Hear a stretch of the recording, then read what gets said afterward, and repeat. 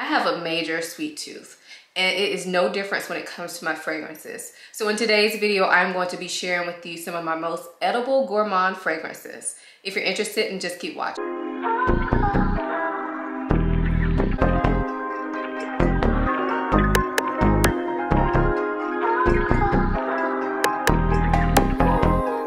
Before we get into the video, I do want to quickly introduce myself for those of you who may be new here. My name is Ayesha. I make videos about fragrance, beauty, luxury, and lifestyle. If those are things you're interested in, please consider subscribing. And if you are a returning subscriber, hey y'all, welcome back to my channel. So like I said, this video is going to be all about my most edible gourmand fragrances. Now, what I do want to preface this video by saying is that people have totally different ideas of what gourmands are. To me, gourmand fragrances have edible notes in them. They don't necessarily smell completely edible. However, in this video, we're talking about edible gourmands. So I think there is a big difference between having a gourmand note, say for instance, something can have vanilla but also have floral notes to it. And so therefore it smells like a fragrance, not like a food. So I think with edible gourmands, it takes a special type of person who wants to actually smell like food.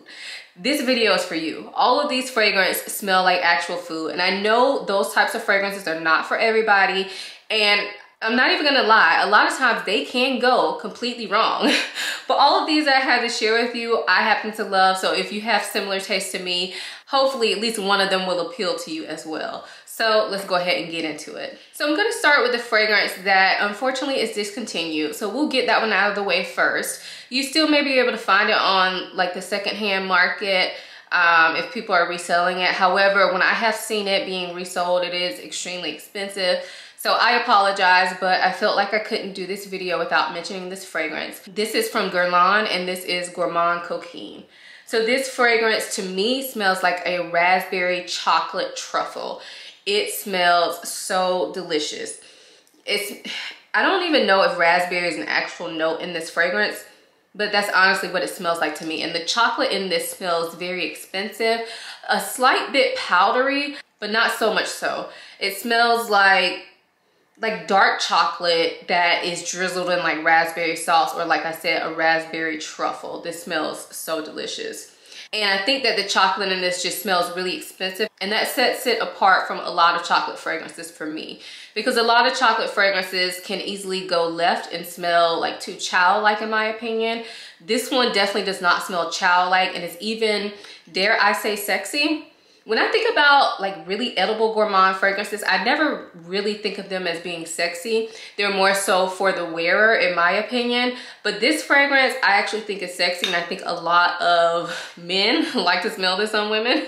My husband is one of them, so just want to put that out there. If you have this, maybe wear it to bed one night. It's amazing. It's delicious. It smells like you are the snack. So yeah, that is Gourmand Coquin from Guerlain. The next fragrance that I have is another chocolate fragrance. This is from Panna London, and this is Strawberry Delight. Now, I know I call this a chocolate scent, but the name is strawberry, so that may be confusing to you guys. But honestly, this smells like a strawberry chocolate truffle, whereas Gourmand Coquin smells like raspberry chocolate. This one smells like strawberry chocolate, or like chocolate with strawberry syrup. I don't know. It's very, very sweet. It's very literal as far as the gourmand qualities go. And it just tastes like something you should eat. Every time I smell it, it reminds me of like Valentine's Day candies. Those boxes of chocolates that you open up and you don't know what's inside. This is one of those candies. This is the one with the strawberry filling inside. And it smells amazing and so delicious. However, it is very sweet and it's very powerful. So I can't wear this one a lot. However, when I do wear it, I do really enjoy it. I do save this one for cold weather because it is so intense. And yeah, if you're looking for something like that, check this one out. This is Panna London Strawberry Delight. Before I get to the next fragrance, I forgot to mention it earlier, but all of these fragrances are kind of for fall, winter. I do have a few edible gourmands that I think of for more spring, summer, but those will not be mentioned in this video. So the next fragrance is one that I pull out every single fall. I absolutely love it. And unfortunately, this one is discontinued as well. I just realized that I had another discontinued fragrance in this video. However, this one does come back year after year. I feel like it's came back like the past 2 years around this time of year. So keep an eye out for it if you're interested. But this is from Jo Malone. This is called Ginger Biscuit. Now, I never wear this during the hot weather, but around November, I always wear it because, I don't know, it just reminds me of Thanksgiving. It smells like a gingerbread cookie. Yeah, it's so good. So the ginger in this smells like fresh, but then it's also with that sweetness of like a cookie scent. So honestly, that a gingerbread cookie or a ginger snap or gingerbread house or something, that's what this smells like. There have been so many times where I wore this and then somebody will walk by me and they say something like, ooh, I smell cookies, you know, and the cookie is me. So this one is definitely an edible gourmand. It's very well done, and it honestly lasts pretty good for a Jo Malone. I feel like I get probably about 4 to 6 hours out of this, and I can actually smell it and other people smell it on me. So keep an eye out for this. Like I said, right now it's not available, but it does come back usually around Thanksgiving. So I would just keep an eye out on the Jo Malone site if you're interested in it. Because a lot of times Jo Malone brings back these fragrances, but then they're only available on their website. So yeah, that is Ginger Biscuit. So the next fragrance I have is from Maison Margiela. This is part of the replica line, and it is Matcha Meditation. Now, I am not a matcha drinker, but this makes me want to be. It smells so delicious. It smells like matcha tea with white chocolate, and it smells so sweet and creamy and delicious. I love the smell of this. It's very comforting and very cozy, but it just smells like something I should be eating. Now, there are some white floral notes in this fragrance, but honestly, they all kind of blend together with the more gourmand notes. So even though florals are technically in this fragrance, I still think of this as a very edible gourmand. I don't know if you guys have ever had like a lavender latte and it kind of smells a little bit floral. That's the kind of vibe I get from this. I mean, of course, lavender is not in here, but if you've ever smelled a lavender latte, then you'll probably get what I'm saying. Like, it smells slightly floral, but it still smells like food. That's what I get from this. It is delicious. And this is actually a really interesting scent. So definitely check it out. Matcha Meditation, love it. Next up, I have a fragrance from Keys Perfumes. This is an indie fragrance house, and this is Cacao Noisette. So this to me smells like Nutella. Now, I know if you guys have been watching a lot of perfume videos, I know you probably hear Angel Muse smells like Nutella, and to me, that kind of does smell like Nutella, but with other stuff. This smells like straight Nutella. Chocolate, hazelnut, buttery, sweet goodness. It's a lot. Like, I don't think I've ever worn this like outside of my house, but for sleeping, it's good. For hanging around the house, it's really good. But I feel like this is maybe a bit too chocolatey for me to actually wear it out and do stuff. I don't know, we'll see. But mostly I like to wear this around the house. It just smells very yummy and delicious and makes me feel like I'm drinking hot chocolate or eating Nutella when really I'm just drinking water. So this is so good. So if you've never heard of Keys Perfumes, like I said, they are an indie fragrance house. I will link their website down below. I'm not affiliated or anything. I purchased this with my own money, but their fragrances are not very expensive, and I feel like they're known for very literal gourmands. I know you guys have probably heard me talk about Ganache Parfums before, and they have very literal gourmands as well. However, I didn't want to include any of their fragrances because they're actually gone out of business. And so I just don't really feel the need to share them. I do still have some of theirs, but I decided not to include them. But if you come across any like on resale sites or anything, just know those fragrances are very gourmand as well. Yeah, so that's Keys Perfumes Cacao Noisette. The other fragrance that I have from Keys Perfumes is Douceur Brulee, and this smells like creme brulee. So it smells buttery and caramel and toasted. Like, the toasted note in this fragrance is so intense. Like, this smells like straight out food, straight out caramel brulee. I don't like caramel brulee, but I do like the way it smells. And I do like getting like caramel brulee lattes from Starbucks during this time of year. So that's honestly what it reminds me of more, because I do enjoy those. But this is so good. It's kind of hard to explain the toasted smell of this, but it just makes it feel very like warm and inviting. I love it. So yeah, that is Douceur Brulee from Keys Perfumes. The next fragrance I have, I think is a little bit more wearable for some of you all. This is from Skylar Clean Beauty, and it is called Vanilla Sky. Now this fragrance was sent to me, but they don't know I'm doing this video. I've already fulfilled my requirements for this fragrance, so just to let you guys know. But this to me is an edible gourmand, but it's very lightweight. So I think that if you are trying to ease into like food type scents, this will be one that you could try. This one smells to me like a vanilla cappuccino, so you definitely get that coffee or a latte type smell. Definitely something like a latte or cappuccino, not just straight coffee, because it's very creamy and kind of milky.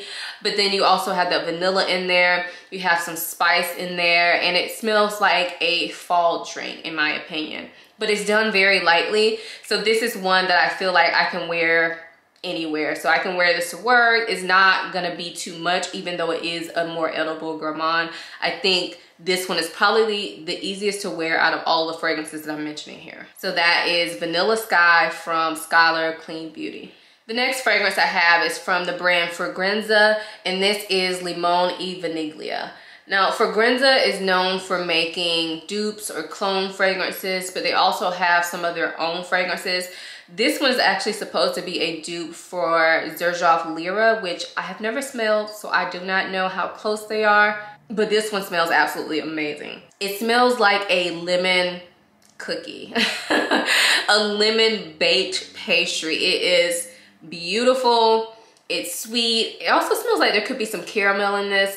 And I think that what makes this so special is the lemon is done very well. So it is tart, but also you have that sweetness in there to round it out, and it doesn't smell like cleaning products. I feel like lemon can be a bit of a hard note in some fragrances because it can come off smelling like cleaner or dishwashing detergent, but the way that it's blended with the sweetness here and that cookie type smell is really beautiful. I don't have Lyra. Like I said, I've never smelled it. But initially when I got this, because I didn't want to spend the money on Lyra when I don't like the bottle. But now they have those little small bottles of Lyra. So if I come across one of those and I'm in a buying mood, I probably will get Lyra because I like Xerjoff now. And when I got this, I hadn't experienced any Xerjoff fragrances. So we'll see if I ever get that in the future. But for now, this one is great. And I like wearing this to bed a lot. I definitely like wearing it during the fall, winter, even out. I don't just wear this to bed, but during the fall, winter, I'll wear it out and about, and it's long lasting. It smells so delicious. And yeah, it's definitely a love for me. So this is Limone y Vaniglia. Speaking of Xerjoff, I have two here from the brand. First one is Italica, and this to me is, it's so edible. I know why people don't like this, because this does get mixed reviews, and some people say they can't wear it, but I know why. It's because it smells like straight food. It doesn't have that perfumey nature to it, but I happen to really, really love it. So this smells like, it reminds me of like an almond croissant, but with milk. It has this milky quality. It's almond, it's sweet. It has like toffee, I believe, or caramel, one of the two. But to me, this is a very complex but still edible gourmand. I think it's kind of amazing how they could make this so complex without making it smell perfumey, like at all. It's so good, it's so delicious to me. It smells like nothing I've ever smelled before. And I have a lot of almond fragrances, but this one definitely stands out. So if you are a almond lover and you like milky type fragrances, this is definitely one you should try to sample at least. I know it's expensive, but I honestly don't regret a penny of it. I love this. It smells so delicious to me. So delicious. So happy that I tried this. I blind bought this and it was a risk, but it worked out for me this time. Anyway, this is Xerjoff Italica. The other one that I have from Xerjoff is Dolce Amalfi. And this one is based on the note of quince, which I've never smelled. It is a fruit, but to me this smells like juicy fruit bubble gum. And I know some of you all don't get that reference, but it is sweet, it's spicy. It just smells very edible. Oh my gosh, it definitely has a gum-like note to it, but not necessarily like pink bubble gum. Hopefully that makes sense. The spiciness in this makes it really smell different than other bubblegummy type scents that I've smelled.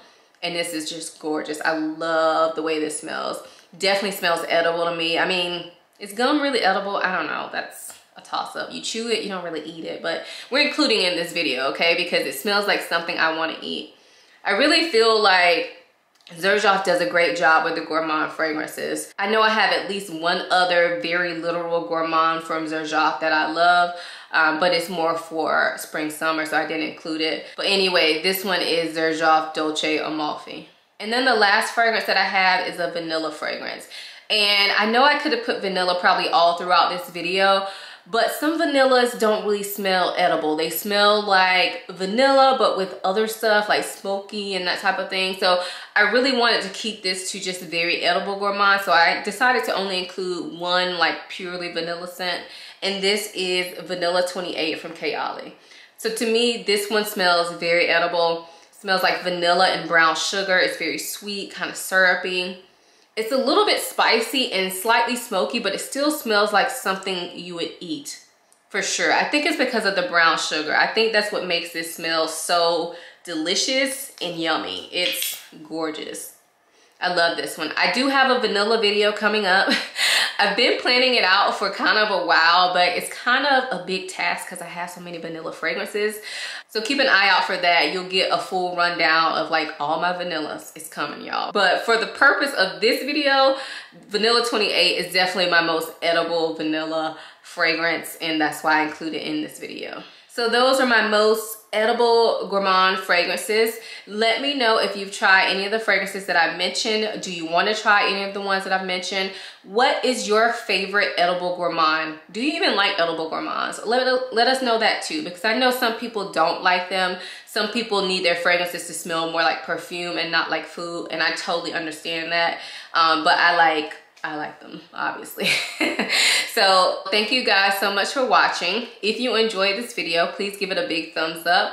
Also make sure you are subscribed and follow me over on Instagram. I hope you guys enjoyed this video as much as I enjoyed making it. Thanks again for watching. I'll see you in my next one. Bye.